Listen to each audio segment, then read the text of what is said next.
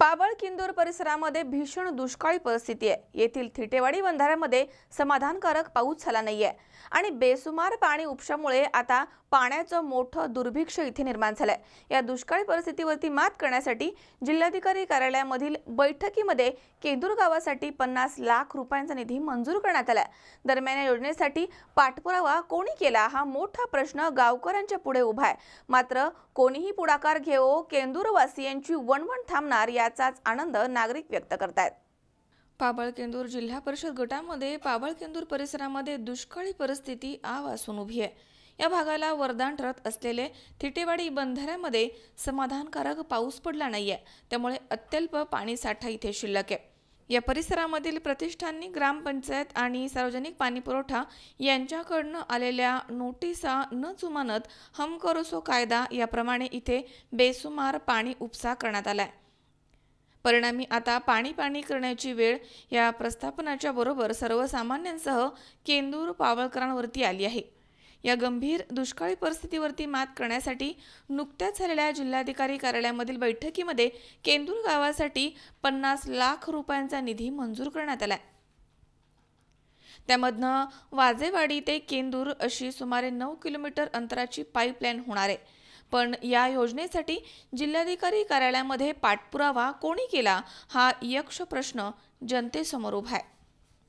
खासदार शिवाजीराव आढळराव पाटील यांनी केला की माजी विधानसभा अध्यक्ष दिलीपराव वळसे पाटील यांनी केला आणि कोणाच्या प्रयत्नांनी हा निधी मंजूर झालाय याच्यावरती आता शिवसेना राष्ट्रवादी कार्यकर्ते सोशल मीडियावरती मोठ्या प्रमाणात चर्चा करतायत।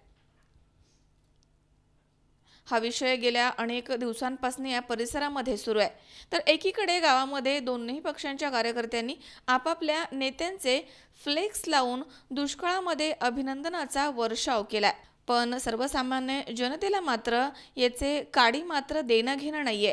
राष्ट्रवादी पक्षाच्या किंवा शिवसेना पक्षाच्या कोणाच्याही पक्षाच्या माध्यमामधनं कोंबडा आरडू दे आणि पहाट होऊ दे अशीच काहीशी भूमिका सर्वसामान्यांमधनं दिसून येते।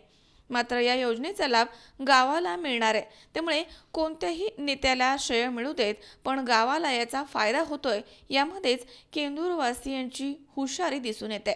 मात्र या उचललेल्या निर्णायक पावलामुळे केंदूर परिसरामधील महिलांची काही अंशी का होईना वणवण संपणार आहे, डोक्यावरील हंडा खाली उतरणार आहे। यामध्येच त्यांनी समाधान मानलंय। याचा बोध आता पावळकरांनी घ्यायला हवा अशी दबक्या आवाजामध्ये इथे चर्चा सुरू आहे। यावरून एक गोष्ट मात्र प्रामुख्याने लक्षात येते, या दुष्काळी परिस्थितीमध्ये जो गड राखेल त्याचाच आवाज या परिसरामध्ये होईल हे मात्र नक्की। आतापर्यंत पाण्यासाठी आमचं 5 वर्षापासून प्रयत्न चाललेले आहे। पुढारी लोक येतात, या धरणामध्ये पाणी सोडू आम्ही, आमचं प्रयत्न चालू आहे। इंजिनियर लोकांना काम दिलेलं आहे, ते पाणी करून गेलेले आहे। पण आता 5 वर्षापासून पाणी नाही आणि ह्या वर्षी 4 महिने झाले तरी धरणात एक सुद्धा टिपकाचं पाणी साठलेलं नाही आणि त्यामुळे जनावरं आणि माणसाचे पूर्ण हाल चाललेले आहेत। एक टाइम पाणी येत होतं, 2-2 हांडे मिळत होतं, ते पण आता मिळत नाही। प्यायला पाणी नाही। आता आम्ही जगावं तरी कसं? इथून पुढे 10 महिने कसे घालवावं ते आम्हाला समजत नाही। सुनील पिंगळे, C24 तास, पाबळ। सबस्क्राइब करा आमच्या YouTube चॅनलवर आणि बेल आयकॉनवरती क्लिक करा सर्वात पहिले आपल्या परिसरातील बातम्या बघण्यासाठी।